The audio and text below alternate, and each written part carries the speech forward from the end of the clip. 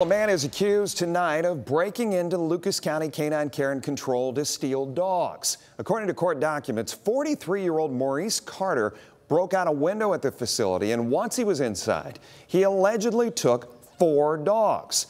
LC4 says 3 of the 4 were recovered. He was arrested and charged and is due in court Monday. LC4 released this photo of the missing dog. Her name is Lola. She is a black and tan German Shepherd with medium-length hair. If you see Lola, call LC4 at 419-213-2800. If the facility is closed, call the Toledo Police Department's non-emergency line.